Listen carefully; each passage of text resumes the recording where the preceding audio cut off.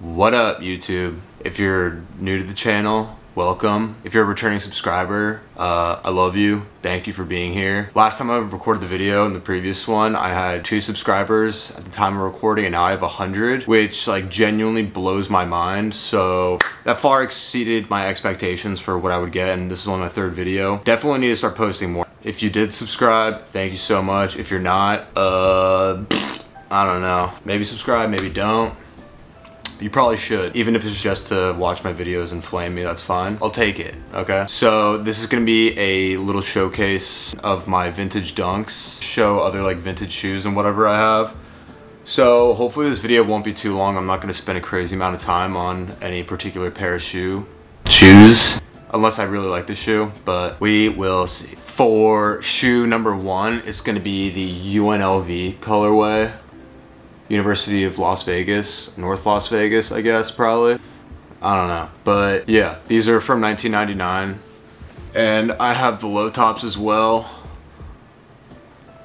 Both of them are like decently beat up with some heel drag. This pair's not bad. This colorway is pretty fucking beautiful. Also, the dunks I'm showing, these are the only ones that I actually wear. I have a shitload of dunks, which I'm not a fan of. Ever since Grailed up their fees, I've just been holding on to my shoes and have been too lazy to start posting them on my Instagram selling page. So I'm gonna be doing that soon. I have like 40 pairs or something to sell, but these are all ones I'm gonna be keeping. Last time I wore these to a bar a couple months ago and got a nice crack on them right there on the collar. Kind of chapped about that, but that's what happens when you wear your shoes. So for my next pair, it's the 2003 St. John's, which I guess this wouldn't technically be vintage, right? But I mean, older dunks, all right? Older releases, not none of the new shit Nike's been pumping out, the trash materials. These have the nice, beautiful, piss yellow sole, naturally aged. And I have a pair of the Fugazi Slugs, and I got a bunch of the Aglets, and I put a pair on these. I think it looks pretty sweet. These took me like 10 minutes to put on, and I wasn't even able to screw them in all the way, but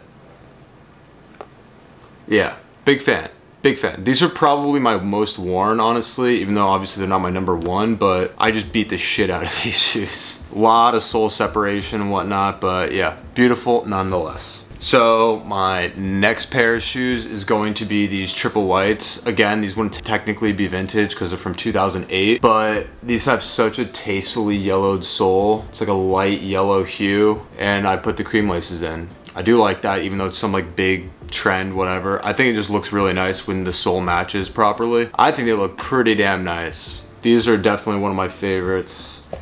And honestly, I don't try not to wear them that much because I don't want to crease them because I just think they're so beautiful. But yeah, gorgeous, gorgeous pair of shoes. Next up is going to be the Kentucky colorway.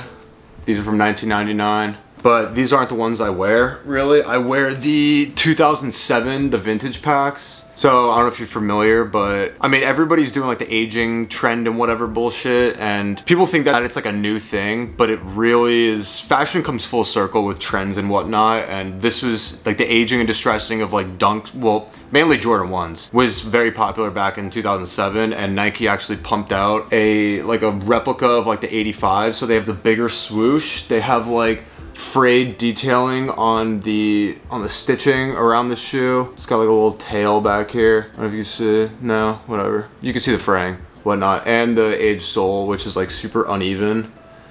But if you want to compare it to these, so this is the 1999, this is the 2007.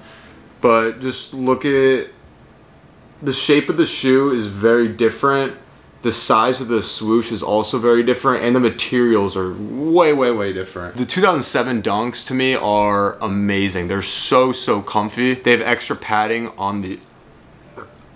You need to just stop. But I don't even know where I was just going with that. Regardless, the materials on these are awesome. The only thing is the sizing is fucked up, but I'm willing to sacrifice the sizing to make it get a beautiful shoe. And I threw in these Foxtrot laces for the 85 look. They're all right. I mean, I think they look good personally, but obviously to each their own. This is also another 2007 vintage pack one, except these ones are pretty beat. If you want to like just compare the soles from being worn so much, like the oxidation on them, the camera doesn't really pick it up, but they're very, very different in person in terms of how yellowed they are. Obviously, so they both had like the artificial yellowing done to them and distressing and whatnot. This one has just been used a lot more. I don't know if you can tell, but last but not least, this is the Clover Dunk from 2003. Most of these I don't think I'll ever sell. All the other shit I have I'm definitely selling, but these are just amazing. They have naturally oxidized yellow sole. They have some scuffs. They also have all of the ankle paint. It was all removed and it looks crazy. So I don't know if you could, yeah, you definitely can. See obviously the shade of white, and then this is like the more yellow. I have, these aren't cream laces, they're like oatmeal. And yeah, this shoe is gorgeous. Plus I have, I mean, Celtics, which, I mean, you can, some people would say it's like a low top version, but it's 2 different shades of green. But I mean, these ones are beat to shit. These are probably, it's probably like a 3 out of 10. I wear these very frequently, and oh man, like look at that toe. These things are cooked. I love it. And like there's like bubbling all over the swoosh, and like these are beat up. Like when a hypebeast sees them, they definitely shed a tear, because these are obviously like, these are pretty coveted shoes nowadays, especially with how Instagram and whatever influences buying behavior. But like these things are, they're a crust bucket basically. Like the whole inside paint removed, just cracking all around the collar. These are from 2003 as well. The heel drag's like not terrible, but yeah, this isn't, I mean, I guess they're like one and the same. So that's my top 5 for the vintage dunks. So now I'm going to just show some random pairs that I think are worth showing. Hopefully this video doesn't go too long, so I don't want to waste your time just like flaunting random material possessions I have, but I think it's cool and some of you probably will too. These are a pair of Dactaris, which I love. These, honestly, these could be in my top 5, but they're not. The guy I bought these for, I got these for a crazy steal, like probably like $100, something like that shipped, maybe a little more. I mean, a new pair is like, I don't know, like $700, something like that. But the dude, as time goes on and these get worn, these stripes get more faded, the white gets dirty. Like these used to be like a white, if not like a cream. It gets super dirty and the stripes fade. So this dude, 5,000 IQ move. He takes a black Sharpie and covers up the stripes with a black Sharpie. And it's honestly, it's hilarious to see the job this guy did. Like look at this. Like this is like a normal, this is like a stripe that hasn't been fucked with. And like, look at this. Like, buddy didn't even fucking draw in the lines. Like, look at this one. Like, I should probably touch it up. Maybe I will. But part of me likes the fact that they're like they're just fucked up. All right, so one of the other shoes I'm gonna show is these Eric Hayes Dunks from 03. And I would never sell these if they were my size, but they're a 9, I'm a 10. Regardless, I just think the shoe is fucking gorgeous. The tones on it is crazy. The paint wears off, and so it gives it like a unique look. Every pair is a little different depending on how the people wear them and whatnot. These Penetrator lows, they're a 6.5 in women's, and I just think this shoe is fucking gorgeous. It's from 1985. The glue on it is like perfect. They're so beautiful. I was saving these for if I ever have a girlfriend or something. I don't know, I don't have high hopes for that in the near future, but regardless, if I do get a girlfriend, you can have these if I don't sell them to somebody else before. But yeah, these things are crazy. I just think this is such a beautiful shoe. Like, I don't know any low top Nike that looks this good right now. And now that like being like vintage and minimalism is like a trend right now, Nike's trying to replicate the designs and the look and the feel of them, but they miss like 90% of the time. That's why I just love the actual vintage shoes. It's just,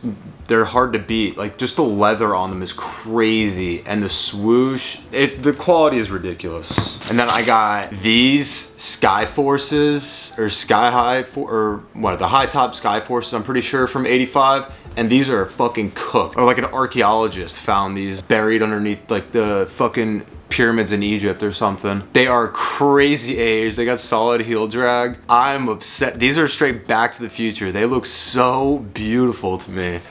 Oh man, I wish these were my size so badly. They're 7.5, and these would be like a daily pair for me. I just think they're so fucking cool.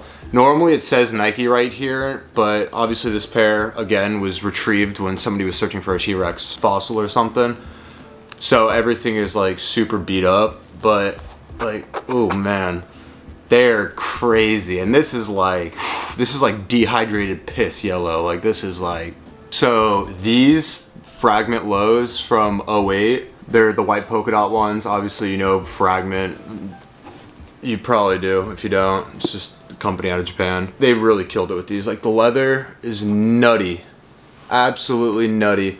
The only thing is it's like a patent leather like toe box, and it like ripples up. It doesn't really affect the shoe too much, but I mean, some people might not like that. Gorgeous shoe. So those are all the shoes I'm gonna show today. I have a ridiculous amount of shoes, way more than just what I showed you. These are just ones that I felt would like make sense in the video, I guess. I have more vintage shit, more non-vintage shit, whatever. But yeah, with this channel, I mean, my first two videos were like DIYs or whatever, but I'd want to make like the content like diverse enough. Yeah, let me know if you want to see anything. I have a ridiculous amount of clothing and shoes, and I'm a bit of a hoarder, because I put sentimental value on shit, and it makes it hard for me to let it go. And a lot of it, yeah, I just love, especially things I thrifted, and because it's just like I have like a story with so many different pieces of clothing. Obviously, I don't want this to come across as like pretentious and like, oh, look at all my shit, but like, it's cool, and if you're into this stuff, obviously you'll want to see it, or maybe you do, maybe you don't, I don't know. But yeah, let me know if you want to see anything, and to the people that are subscribed, and even if you're not subscribed and you just made it to the end of the video, I am very thankful for you. That means a lot, and especially somebody, like I haven't like told a bunch of my friends about this or anything. Like this is very much me just making a YouTube video and like trying to see if I can actually like build it without like getting support from other people. And the fact that I have 100 subs really does blow my mind, and to all the people that have commented and whatnot, like some people have been like